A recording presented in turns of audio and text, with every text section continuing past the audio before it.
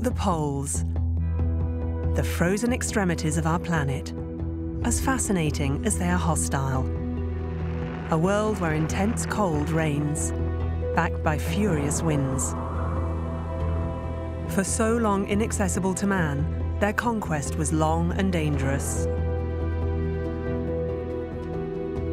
But it's thanks to the determination of the first explorers that a huge amount of progress has been made, as geographical exploration has gradually given way to scientific exploration. Sophie Berger is a glaciologist who specializes in the Antarctic. She's about to embark on a voyage through time and space into these hostile territories. What you experience in these places marks you for the rest of your life. Inside your tent, you're constantly woken up by the cold. You look at the thermometer and see it's minus 52 degrees Celsius outside, and the only thing for a normal person to do is to get out of there fast. Watchdogs and witnesses of the environmental upheavals taking place across the globe, the Arctic and Antarctic are major natural laboratories for the study of climate change, which is motivating the international research community. A journey to the ends of the Earth, a scientific investigation in the footsteps of the conquerors of the poles.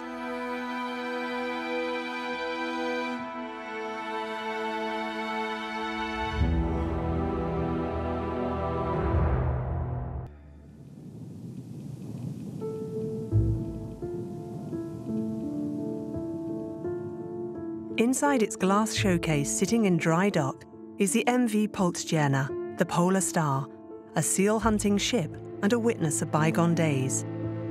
It also crisscrossed the northern seas as an expedition vessel.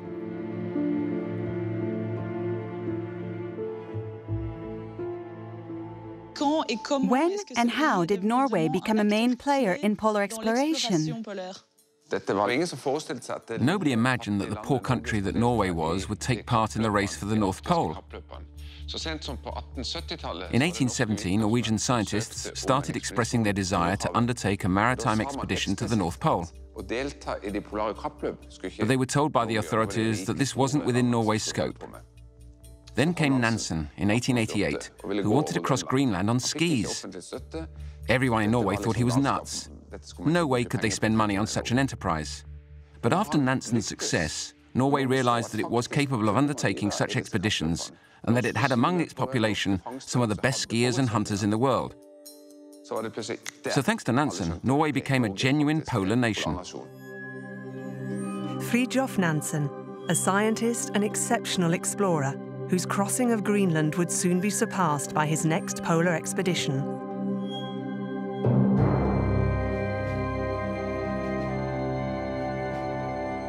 Gambling on a westward current across the ocean, Nansen put together a revolutionary plan. He decided to set out to conquer the North Pole. To do so, he commissioned a ship with a special shape, the Fram. It was designed so that it couldn't be damaged by ice. Nansen's idea was to freeze his ship into the pack ice, the farthest east possible, and then to drift with the east-west current to a point somewhere in between Greenland and Svalbard. It was a crazy idea, but he managed to convince people around him who donated the necessary funds, and his gamble almost paid off. Fridtjof Nansen sailed his ship headfirst into the pack ice, making himself a voluntary prisoner in order to explore one of the last unknown open spaces on the planet. The Fram drifted for 3 years. Realizing that the current wasn't strong enough to get him to the pole itself, he and a companion disembarked and headed north with a team of dogs and sleds. Faced with intense cold and lacerated terrain dotted with ice ridges, he was forced to abandon his attempt at a latitude of 86 degrees 14 north, nonetheless setting a new farthest north record for a human being. It's hard to imagine a more hostile environment than this frozen ocean covered with drifting pack ice. An environment that was enthusiastically chosen by French explorer Jean-Louis Etienne almost a century later. It's constant chaos, a permanent struggle.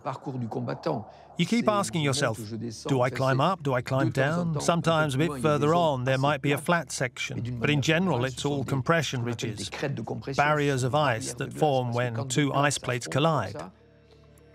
They rise up, one against the other, forming walls. And you have to get over these 4 or 5 meter high obstacles, get your whole dog team up and over. And it can be extremely demoralizing. In 1986, he became the first man to reach the North Pole solo. Inside your tent, you're constantly woken up by the cold. You look at the thermometer and see it's minus 52 degrees Celsius outside. And the only thing for a normal person to do is to get out of there fast, because you're in danger.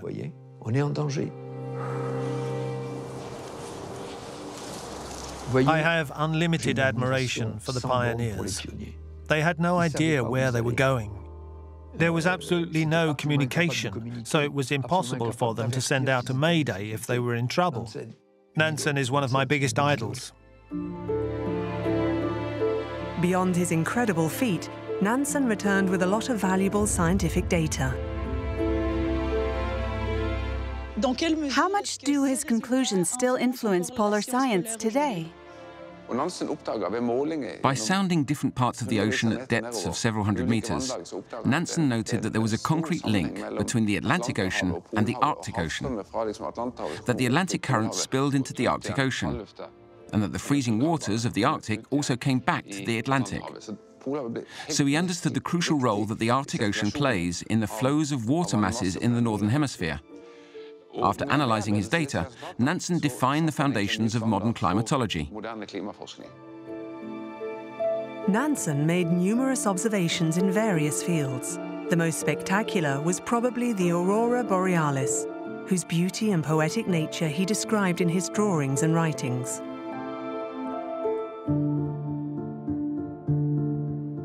A wonder that Sophie hoped to observe on a freezing but clear night.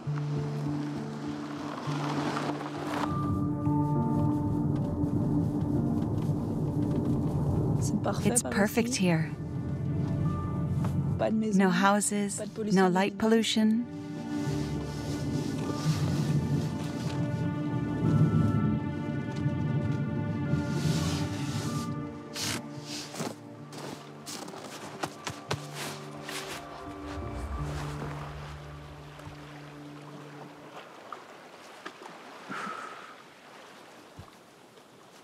Come on, little Aurora, come on.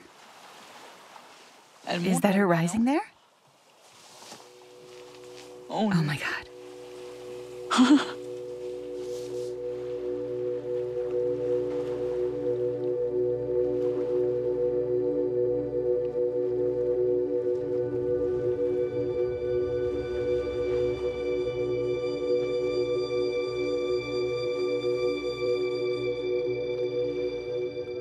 It's incredible. Magical.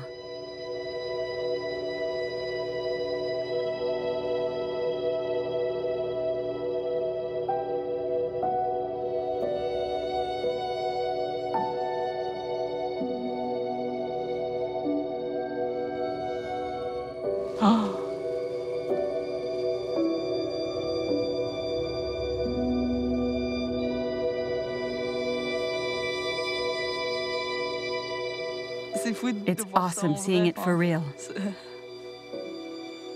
You've got to admit, nature's amazing.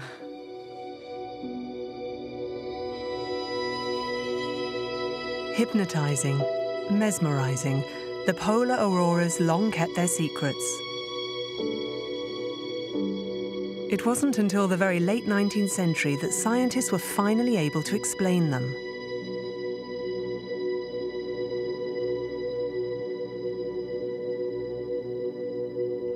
The polar auroras, borealis in the north, australis in the south, are signs of disturbances in the Earth's magnetic fields caused by the solar wind, a cloud of particles released from the upper atmosphere of the Sun.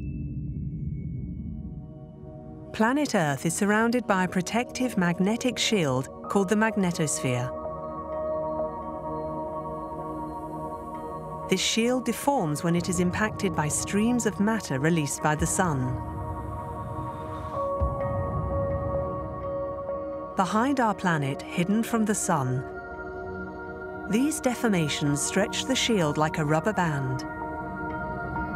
When the rubber band twangs, particles are catapulted at top speed towards Earth and the lines of the magnetic fields that converge at our north and south poles.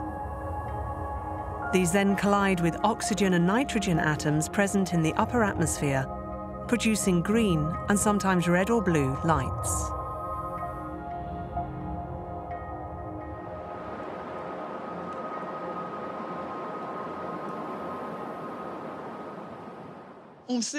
We know that Nansen was a key figure in terms of science, but Amundsen, who was another giant in the exploration of the poles, was more of an adventurer.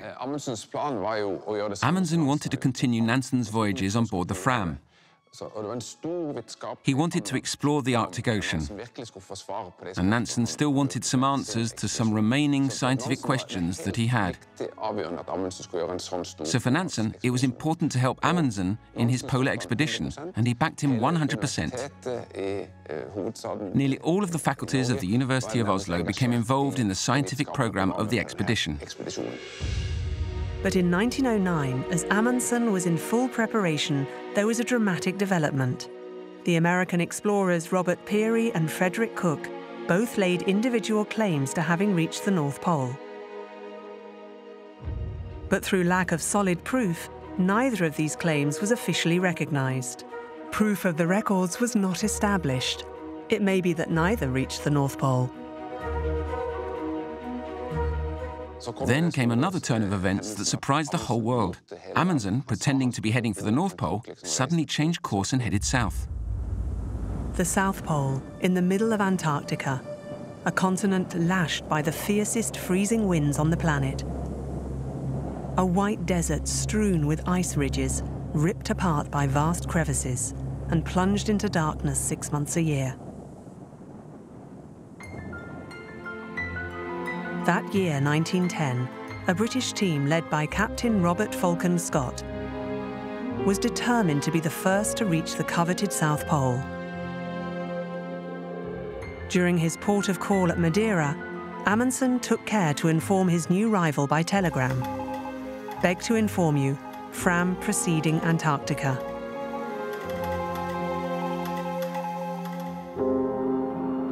So it would be a race for the pole after a 6-month voyage across the oceans of the planet. On January the 14th, 1911, the Fram anchored in the Bay of Whales, a haven carved out of the continental shelf. Once on land, Amundsen set up his base camp.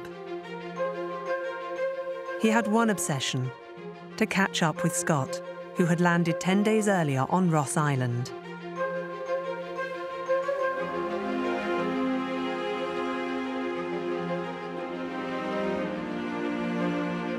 It would be impossible to cover the 1,500 kilometers to the pole in one go, so Amundsen spent several weeks of the southern summer installing 3 intermediary supply depots. In April, night fell, and the temperature fell too low to move. The wait at the camp was long. It wasn't until October that Amundsen and his men could finally embark on their grueling race. He set off 12 days earlier than Scott and made fast progress, despite the huge difficulties and the elements which stretched human endurance to the extreme.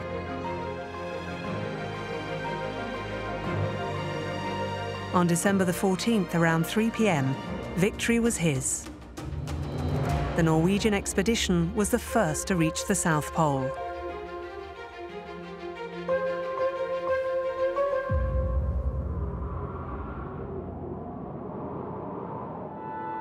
In his abandoned tent, Amundsen left instruments which might be of use to the British. He also left a letter for the King of Norway, in case he should die on the return to the coast. And he left a note for Scott, which ended with these words: "With kind regards, I wish you a safe return." Scott, who reached the pole 33 days after his rival, died, along with his party, on the return, a prisoner of the Antarctic ice.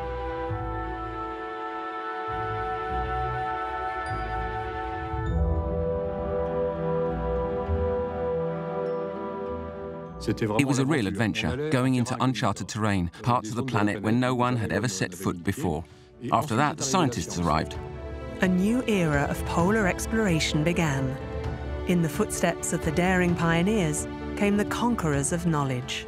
The founding event was what was called the International Geophysical Year, 1957 and 58, when all the nations with the necessary heavy logistics decided to study our planet, and notably the polar regions. The International Geophysical Year is a combined effort of scientists of more than 60 nations to gain knowledge of the Earth and related phenomena by worldwide simultaneous observation. In Antarctica, scientists hope to find the answers to many questions, which will unlock secrets of the universe.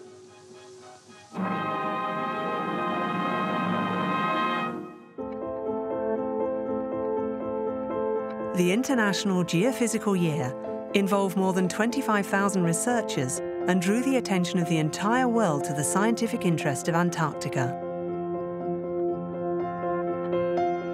It marked the real starting point for international cooperation in polar research.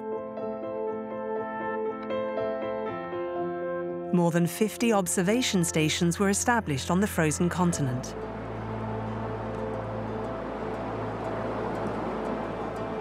It served as proof that it was possible on our planet to have a place without borders and without commercial greed. An experiment that was prolonged by its political application. The Antarctic Treaty System, signed in 1959.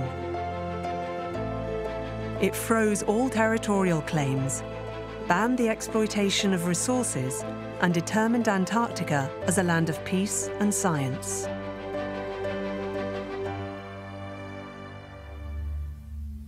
But an inhospitable land, especially in the heart of the continent. There were only 3 scientific stations operational around the year. Amundsen-Scott for the Americans, Vostok for the Russians, and the French-Italian research facility Concordia.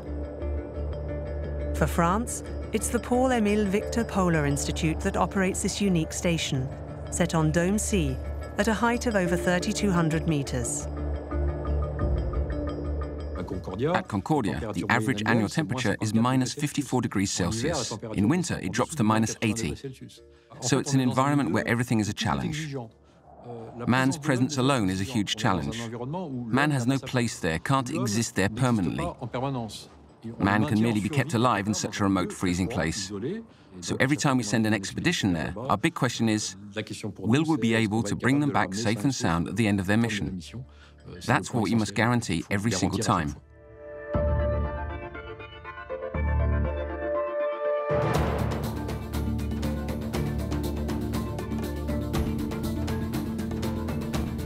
(1,100 kilometers from the coast), Concordia is supplied by convoys which deliver everything that's needed by the 13 to 15 people who spend all year there, and the 50 or so researchers who carry out their experiments during the southern summer. No other site in Antarctica has so many assets to make unique observations in so many different fields. The poles are sources of extremely varied knowledge, such as the study of earthquakes and the study of the magnetic field. The advantage of the polar stations is that they're far away from human activity, so the quality of the measurements is excellent. And these measurements tell us a lot about the Earth's deep mechanisms. We can learn all of this in the polar regions, even though it doesn't directly concern the poles. For example, a lot of work on astronomy is carried out there. At the poles, you can observe a particular star for an extremely long time, maybe for several months. So the conditions are excellent for astronomers. Then there are the more applied subjects, like glaciology, the sciences of the atmosphere, or the sciences of the oceans. These involve mechanisms which we need to understand better, because they have a very important impact on society, as they're linked to the problems of climate change.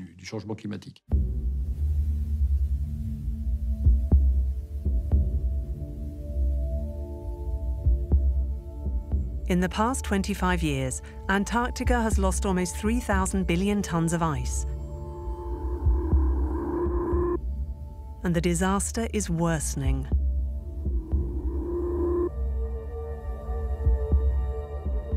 Global warming is a massive machine, a planetary machine. Before, there was scientific evidence, but now we can see this evidence with our own eyes. In 1989, we crossed Antarctica from the tip of the peninsula to the opposite side, 6,500 kilometers away. Well, the first 600 kilometers have vanished from what's called the Larsen ice shelf. It's a platform of floating ice. The 600 kilometers we crossed at the start, plop, broke off and disappeared.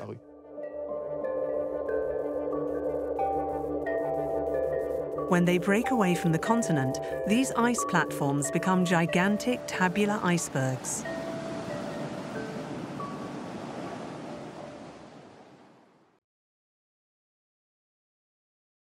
However frozen it may be, an ice cap behaves like a liquid in that it slides down the natural inland slope to the sea.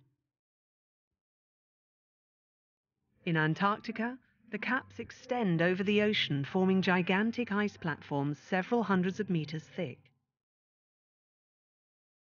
These floating platforms serve as buttresses to hold the ice resting on the rocky land in place.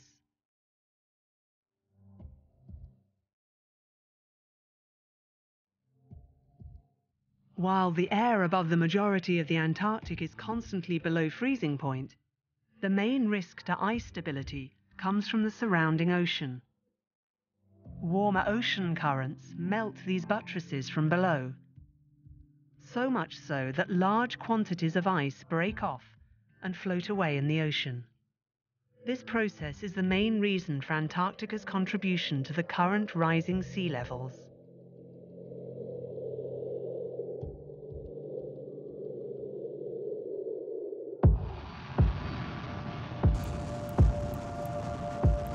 It's also the field of research of Sophie Berger, who went on a mission to the German Neumayer station.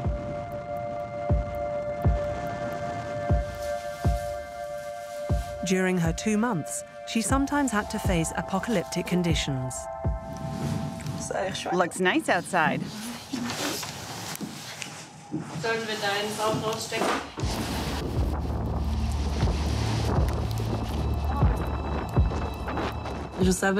I knew before I went that it was one of the windiest continents in the world. But there's a huge difference between knowing and suddenly being there in the middle of a storm where you can barely walk and you're being pushed and pushed. You're concerned about your safety when you have to go outside.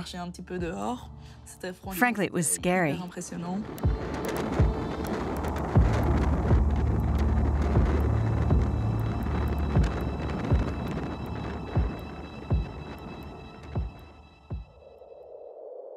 It's a continent where the weather determines where and when you can work. But the fact that it's daylight all the time, the moment the weather's fine, you can work at any hour. Your day might start at 3 o'clock in the morning if it's fine and you have work to do. You have to make the most of your trip to Antarctica and your time there to take a maximum number of measurements. 298! You have this feeling of space that you don't get at all in Europe. It's hard to describe. You have a feeling of horizontality, a 360-degree view with practically nothing on the horizon. It's flat, snow-white, and totally majestic. You're on the remotest continent in the world, a place with no permanent habitats and almost no people. And yet, when you spend 2 months in the Antarctic, you're with people all the time. You share a base with 50 other people. You're never alone despite being in this immensity. This great white empty desert, it's really quite incredible. Antarctica, a continent of 14 million square kilometers, 1.4 times the size of Europe, covered by ice an average of 2 kilometers thick. Antarctica's polar cap alone represents 70% of the planet's freshwater reserves, and as it melts, it makes a significant contribution to the rising sea levels. A major concern for our planet's societies, because 2/3 of the world's population lives within 100 kilometers of a coast. But while the poles are the watchdogs of climatic upheavals, they're also the first victims. Part of climate change is what experts call polar amplification, which means that the polar regions tend to have more marked changes than the rest of the world. And this is especially true of the Arctic. In a balanced climatic system, the air and ocean currents transport the energy accumulated in the tropics to the poles. The glacial covering compensates for this importation of warmth. Snow and ice send 60 to 80% of solar radiation back into space and so absorb little warmth. They're said to have a very high albedo. In a heating climate, increased warmth arrives from the tropics. Ice and other components of the cryosphere disappear, leaving behind water, rock and vegetation, the albedo of which is much lower than that of snow and ice. The resulting increase in the absorption of solar radiation leads to further warming, which again melts the ice, and so on and so on. But other mechanisms are at work too. The rise in the temperature of the atmosphere increases its ability to retain water vapor, thus creating low heavy clouds which cause the greenhouse effect that also leads to further warming. The increases in the temperature of the Arctic are now considerable. At the Ny-Ålesund scientific station in the heart of Svalbard, the average winter temperature has risen by 3 degrees per decade over the past few decades, which was totally unthinkable. But now, in a place where in winter the ocean was completely frozen, you look out from the station and you see the ocean completely free of ice all year round.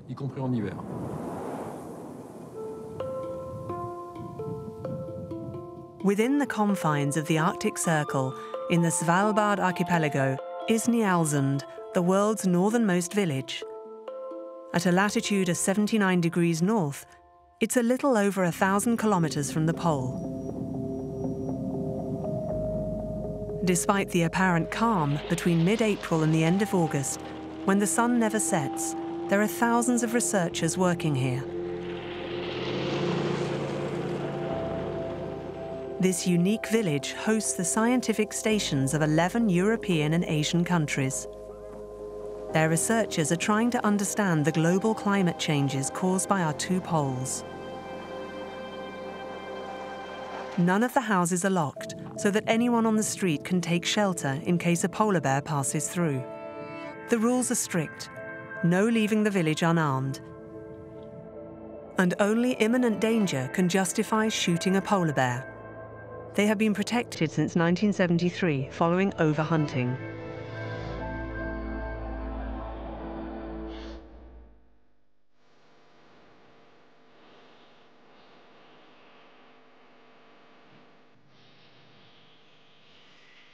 The glaciers surrounding Ny-Ålesund are also a field of investigation for scientists.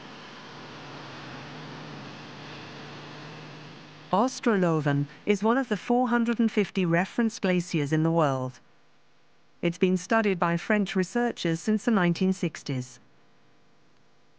On this mission, they have a host of tasks to accomplish. Among them is the installation of ice beacons, using a rudimentary but extremely efficient process.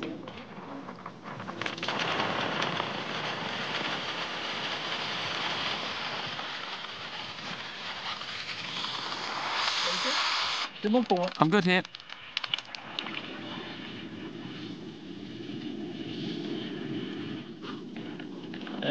There's pressure all along. Perfect.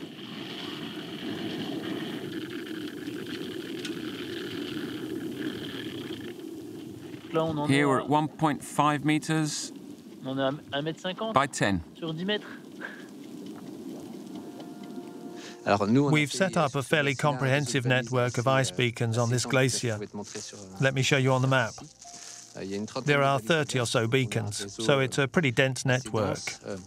We're at point B9, which you can see just above. This network will enable us, from the ablation zone below, where we're losing most ice, to the higher ground, to see which zones are losing or gaining in ice, and to what extent. By integrating all this on the scale of the glacier, we'll see whether the mass balance is negative, meaning losses are superior to gains, or if it's positive. How has the glacier been behaving recently? We'll need to have a few long series to measure the trend, about 30 years of climatic series to get a real idea. But what we do know for certain is that the glacier is getting smaller, because all its parameters are negative. Retreating? Getting thinner? Exactly. All the indicators are in the red. But that's a phenomenon which, since we started measuring measurements 12 years ago, is amplifying. This time we're here to sink one of our ice beacons deeper. We sunk it in 2016, so it's already done 3 seasons. This is one of the most dynamic areas on the glacier, so we've lost over 8 meters in depth of ice.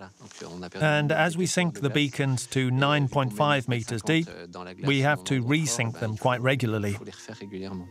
You've lost 8 meters of ice in 3 years? Right. It's easily measurable, and it's pretty consequential. All the more reason to maintain an operational monitoring network. The ice beacon, composed of 5 coloured 2-metre sections, is sunk deep into the ice. These beacons will allow the researchers to measure the summer thaw and establish the glacier's bill of health. 31 black precisely.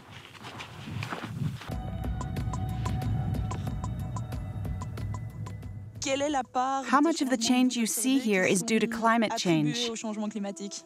We're in the Arctic, so we're faced with the process of polar amplification, where, compared to general global warming, we're at 2 to 3 degrees warmer than before the Industrial Revolution. So climate change is much more exacerbated in the Arctic. And compared to the Arctic in general, on Spitsbergen, in the Svalbard archipelago, it's rising even faster.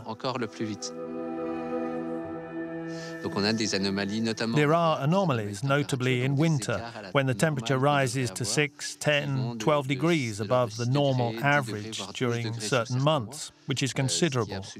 So this place is a real marker. It's symptomatic of the climate changes that are taking place.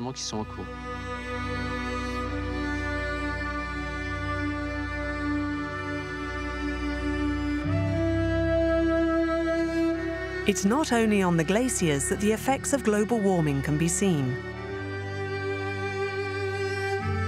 In the ocean, the same phenomenon is occurring, with sometimes unexpected consequences.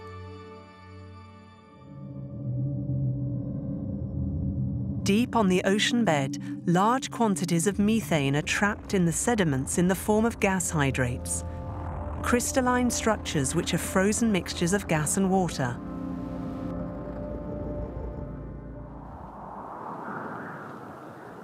After carbon dioxide, methane is the second biggest contributor to global warming.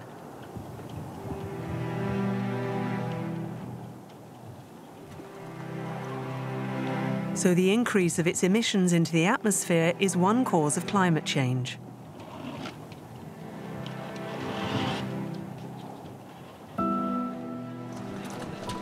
This is the field of research of Giuliana Panieri, whose lab is studying what this process could mean to the future of the climate and the Arctic environment.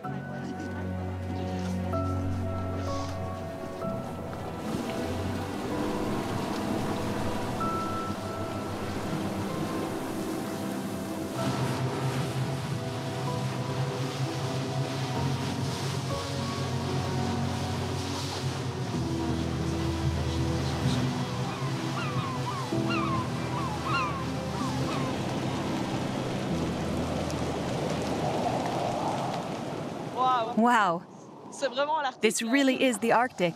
Yeah, this is the Arctic. So this is a tough environment, and it is not easy to collect data in this place. So we are very lucky when, after our expedition, we can come back with the data and with samples on which we can work. Is there a lot of methane here? Oh, yeah, of course.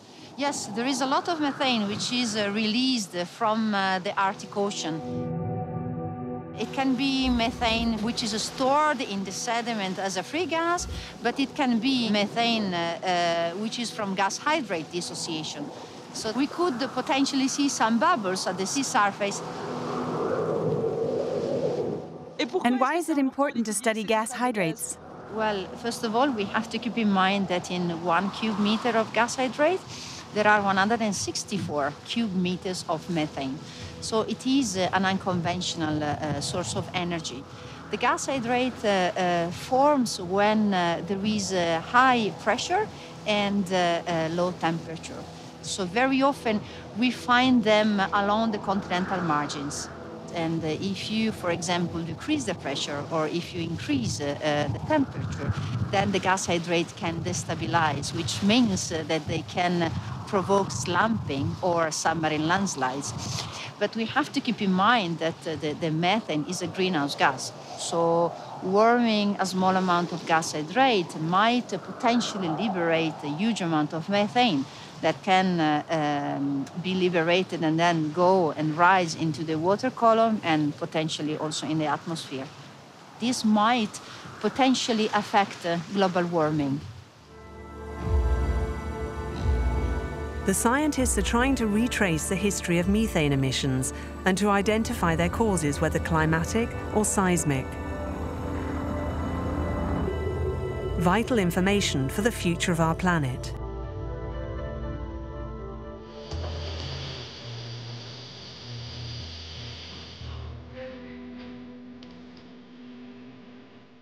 Understand the past to predict the future.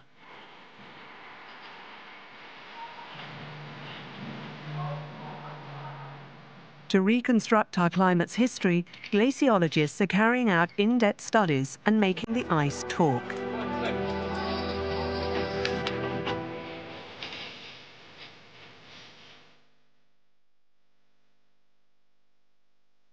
The refrigerated warehouses of the Alfred Wegener Institute for Polar and Marine Research in Germany stores almost 3,000 ice cores, ready to reveal their secrets.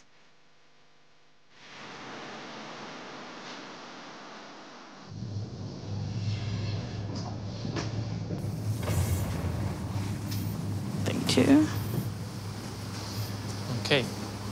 Oh. So here are some ice cores. Cool. From Antarctica. Where is it coming from? It's coming from a coastal site called Neumayer. It's a German station just on the coast. So we can take this and we have to unpack it. The two glaciologists very carefully install the ice core extracted at a depth of 95 meters.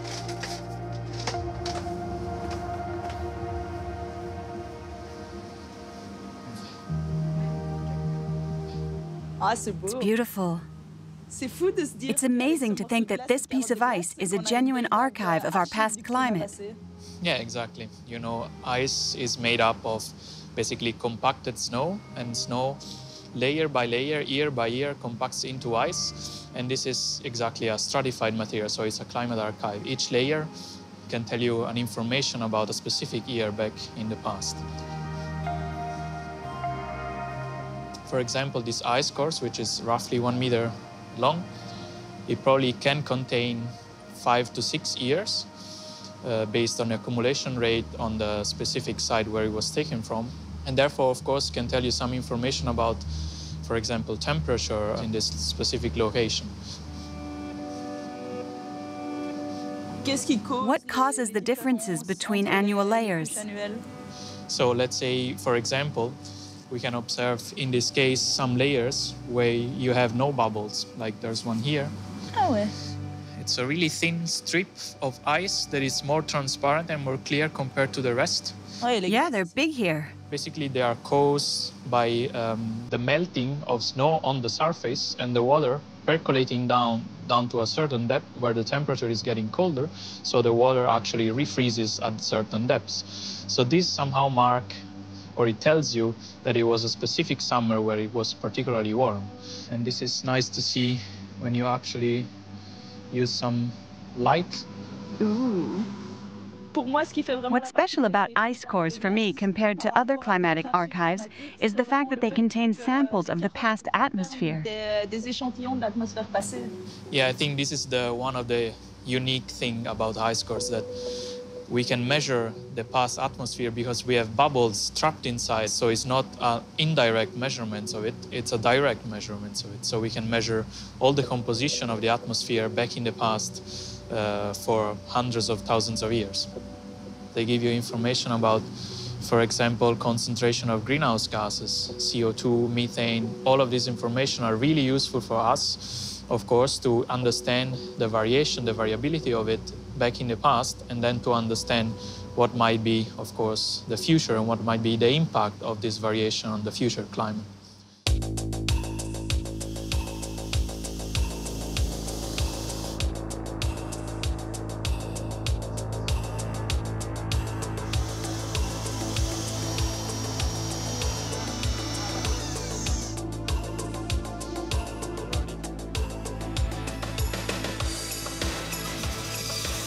To determine the precise age of an ice core, you must link all the information it contains to particular events, such as nuclear testing or volcanic eruptions, which leave traces in the air bubbles trapped inside the ice. Ice which is prepared and cut before being melted for analysis.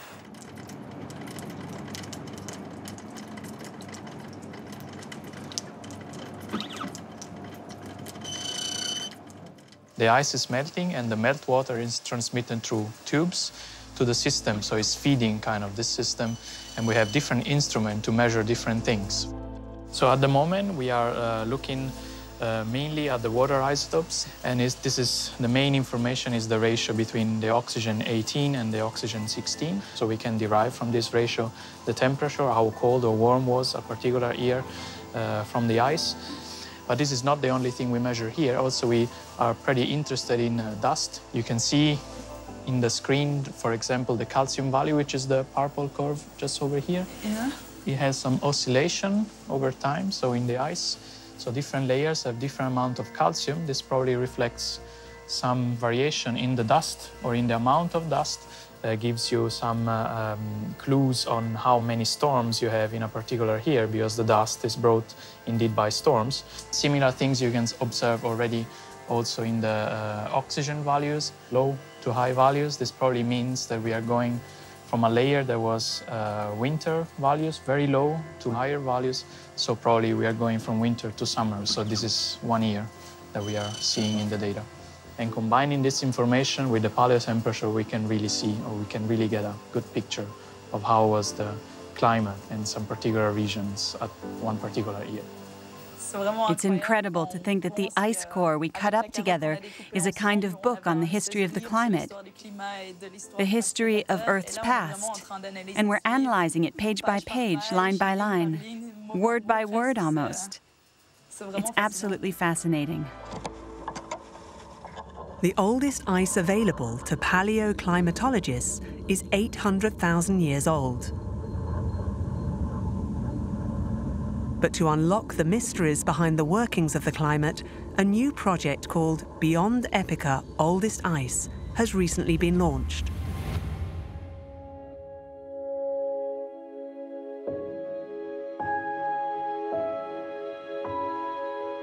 Its researchers are on a quest to find ice from 1.5 million years ago, before any major upheavals in the Earth's climatic system, when glacial periods were longer, and the rhythm of glacial-interglacial cycles swung between 40,000 to 100,000 years.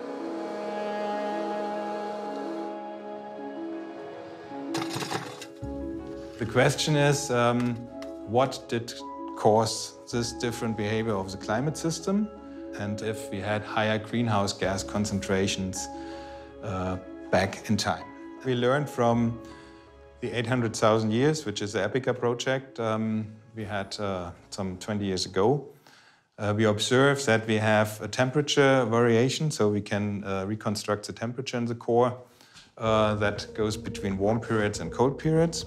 In the same phasing and consistent with this, we have a CO2 change between 180 and 280 ppm in the natural system. So as you might know, now we are beyond 400 ppm, so we put the natural variability on top of the record by human activity.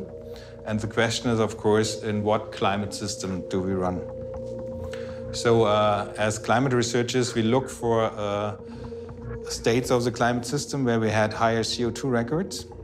So we look for a continuous record where we can go back in time, coming from the surface, penetrating deeper and deeper. What are the difficulties you face when trying to drill down to 2 kilometers? I mean, 2,000 meters or almost 3 kilometers is quite far away, so I often imagine it laterally. If you think 3 kilometers away in the horizontal, it's quite some distance, and you go this distance down. And they have done a lot of radar profiles to really find a nice spot where you see structure in it and have criteria fulfilled. To drill an ice core dating back to 1 million years, you must first find a layer of ice thick enough to give a good resolution. This resolution depends on snowfall. In places with little snowfall, the layer of accumulated ice is fine, so 1 meter of it will contain many years. However, places with regular heavy snowfall give a better resolution, but when the ice accumulates in too thick a layer, it transforms into an isolating covering and starts melting at the base due to heat emanating from the Earth's core. So you must find a compromise between the right thickness for good resolution and not too thick in order to collect the precious ancient layers. The second constraint is to find near immobile ice. Because ice tends to slide from the higher ground of the Antarctic towards the sea, mixing up the layers. Domes are part of the polar cap where instead of downward sliding, there is vertical compression. Consequently, they're the perfect locations to drill for ice cores.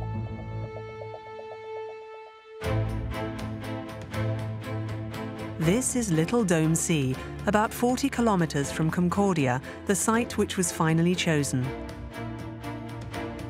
Drilling should begin in 2 years' time and last until 2025. If they're successful, the scientists might be able to solve one of the great mysteries of the climate and better understand the evolution of our planet.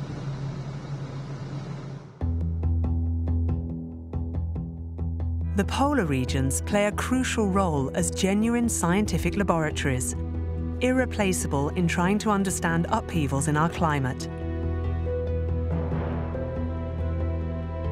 For this reason, they are of great interest for the entire human race. But these incredibly rich oases of ice and snow are now vulnerable and under threat.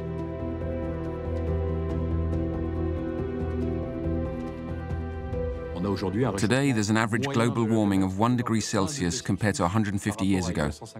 When you hear 1 degree Celsius, it seems totally ridiculous, like it's no big deal. Day and night, we all experience much bigger differences than 1 degree Celsius. And yet, 1 degree Celsius on a planetary scale is quite considerable. If we look back 18,000 years to the last great ice age, the Channel didn't exist. You could walk from France to England. The oceans were 120 meters shallower than they are today. France was a polar tundra, not the forest-covered country we know today. The difference in temperature between 18,000 years ago and now is only 4 to 5 degrees. In the past 150 years, we've added 1 degree.